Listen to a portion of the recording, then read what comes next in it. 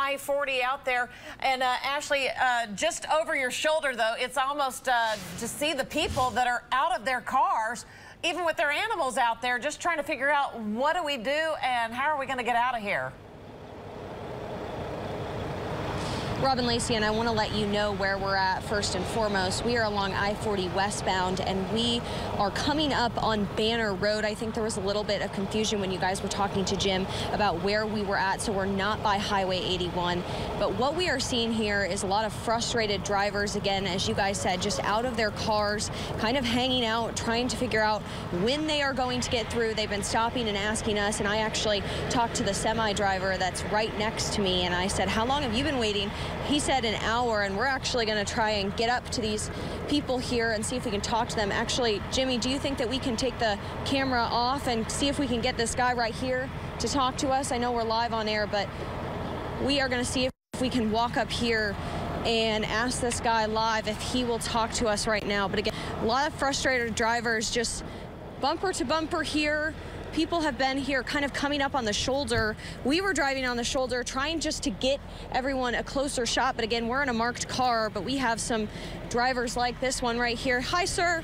We're live on News 9. Do you mind if we ask you a few questions? Yeah, go right ahead. How long have you been waiting here? You told me a little bit ago, not too long, but how long have you been stuck here? About 45 minutes. 45 minutes. Yep. And you were walking up and down. What did you see when you went up there? Did you talk to some of those people that were waiting as well? Yeah, I did. I thought I was going to be a little slick and try to take the shoulder all the way in, but didn't work.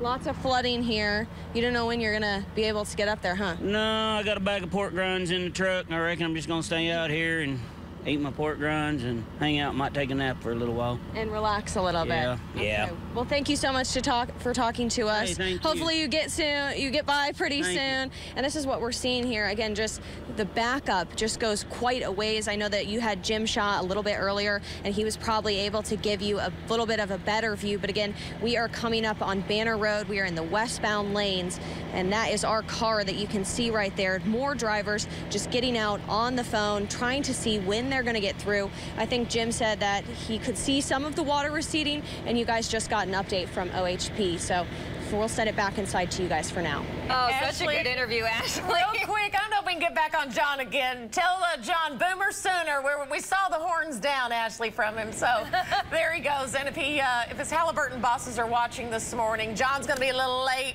It is a true problem this morning, just a couple of miles away. John was 2 miles away from getting to work at that.